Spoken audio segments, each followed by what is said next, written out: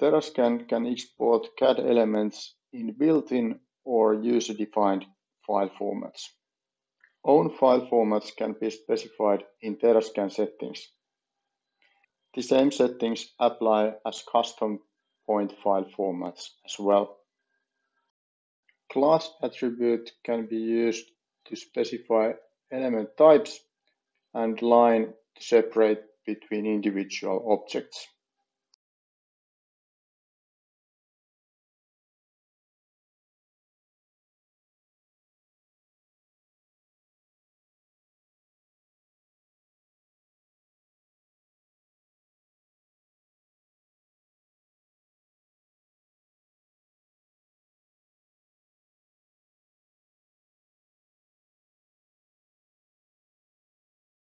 To write elements into a CAD file, choose all elements.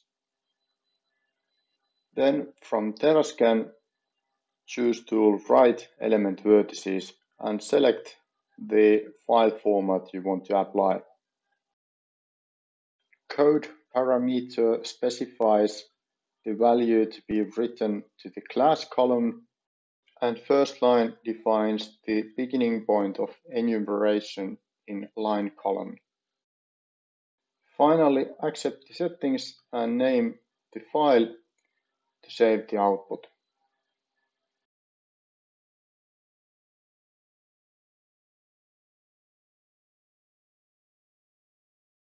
Now this example shortly shows how to open the data in QGIS.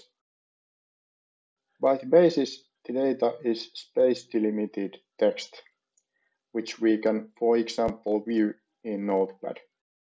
Column values appear as we specified in file format settings, and individual objects are separated by empty lines and line number.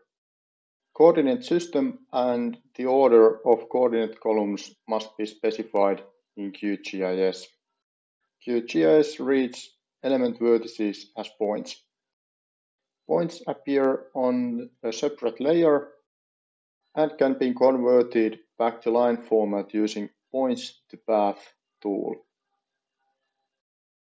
Here, line column can be used to group individual lines to separate between individual objects.